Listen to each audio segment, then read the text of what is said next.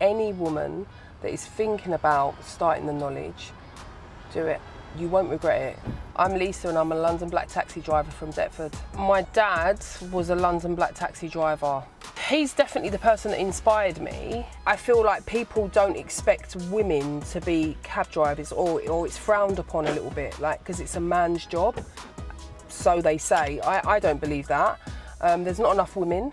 I feel safe, and yes, there are challenges, but I can't let those challenges stop me. I like to help people, so why not help women in getting their green badges and becoming London taxi drivers? Hi ladies, welcome to the class today. Once a week, women either come to my house, I've got my maps all set out, and I literally give them mock questions. We're gonna go from Deptford Fire Station. I do my classes for free because the women are in all different situations. I don't want to charge them.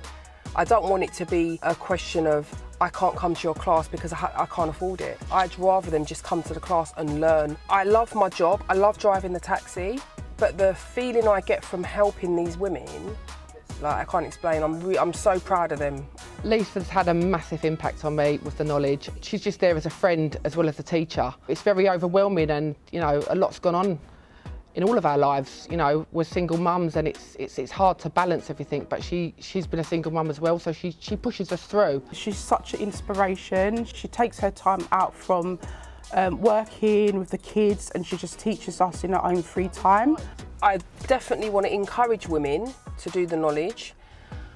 The only thing I would say is that it's so expensive to do the knowledge at the moment, so I think TfL do have a huge part to play in that.